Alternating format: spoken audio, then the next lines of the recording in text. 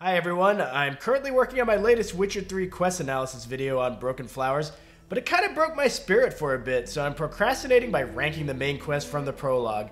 Hope you all enjoy this little palate cleanser. I'm aiming for that quest analysis to be ready for next week, but for now, here are my rankings. Coming in at number 5 is the incident at White Orchard, and this brings up the rear because I didn't even realize it was its own quest. I only knew of its existence because of the Witcher 3 wiki, and I don't blame myself for not realizing this because it occurs in between Geralt receiving his reward for killing the Griffin and reuniting with Yennefer. There is no indication though that it's a separate quest. Geralt enters a tavern, we get a pretty strong cutscene of the tensions boiling over among the local populace. We have one fight, and then we segue into the cutscene where Geralt reunites with Yennefer. Nowhere does it indicate that this cutscene heavy time in the tavern was its own quest, nor why it needed to be. It all feels like part of the same story, and I imagine it's only structured like this to dole out more XP for game balance reasons. But that's not justification enough for its existence in my books, so it comes in at number 5. At number 4, we've got Imperial Audience. This isn't a bad quest, it fills players in on a lot of the backstory from prior games as well as what's happening currently in the world, and what the main thrust of the plot is going to be, namely finding Ciri. We also get the hilarious image of watching Geralt learning to bow, and the inherent tension with Geralt interacting with the Nilfgaardians, particularly Emhyr, is riveting. Neither man backs down, and it sets up Emhyr as a formidable adversary, albeit one that isn't utilized much in the rest of the game. Imperial Audience also has a nice conversation between Geralt and Yennefer, as well as maybe the greatest example of Geralt trying to kill someone with just his look. But beyond the world building and interesting character dynamics, the gameplay here screams that this is just a transition quest. This is the bridge between the proper prologue in White Orchard and the start of the main game in Velen. And so the gameplay amounts to just walking around the palace of Vizima and maybe playing Gwent.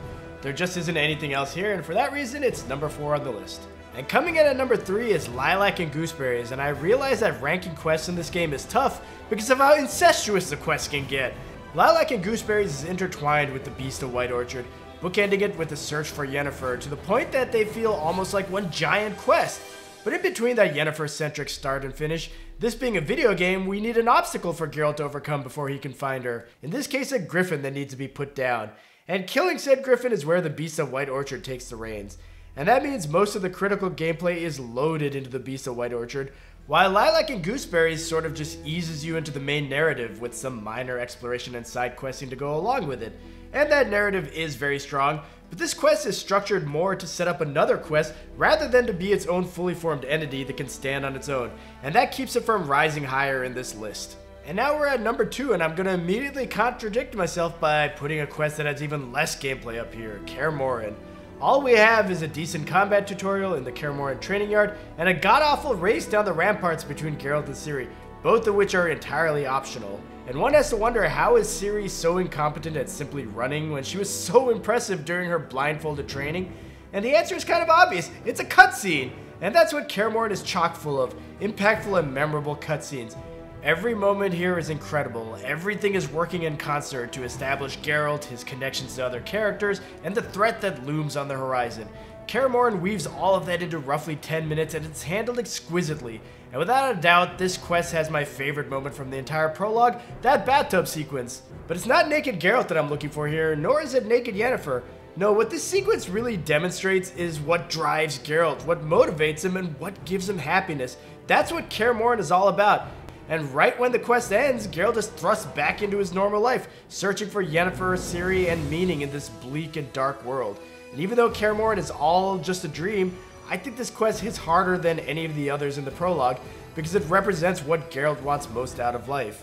But even if it hits harder emotionally than the other quests, it doesn't quite reach the top spot. No, that honor goes to the Beast of White Orchard. If Lilac and Gooseberries was the appetizer that set things up, then Beast is the real meat and potatoes. It's where The Witcher 3 actively encourages players to engage in its primary mechanics. Things like crafting potions, bombs, and investigating monsters to identify their weaknesses, these are the tentpoles of the game, and the Beast of White Orchard handles their introductions brilliantly. The final boss fight isn't quite as riveting as I'd like, and that's a problem throughout the base game of The Witcher 3, but the way the Griffin's presence is felt throughout the quest is top-notch. Everyone is talking about it. The innkeeper's cousin was attacked by it, the Nilfgaardians lost some manpower to it, Tamira's friend was nearly killed and is now fighting for her life because of the Griffin. It just feels like this monster is truly wreaking havoc on the populace. It makes this quest feel so thematically consistent. But it's so much more than just prepping for and hunting the Griffin. This is also teaching the player about the primary gameplay loop. The quest has a bit of a higher recommended level, so players are subtly guided to start doing side content, and this makes doing Witcher contracts, finding places of power, and just exploring feel like a natural part of the quest. It's like a tutorial on how to play The Witcher 3 and interact with the open world, but it never actually feels like a tutorial because CDPR gives real agency to the player by letting them explore White Orchard to their heart's content. And even though the quest is not particularly replayable, it's still one of the most expertly crafted tutorials I've ever seen in a game, so it's gotta take the #1 spot on this list. So thanks for watching and putting up with the slight delay in Witcher 3 quest analysis videos. I assure you the next one should be coming out soon. I do plan on doing more ranking videos in the future. This was pretty fun. In fact, you're gonna get an additional ranking right now. I'm gonna rank how the viewer should handle the end of this video. In last place, you can just click off. In first place, you can like and subscribe. Can you do much better than 2 rankings in one video? I think not.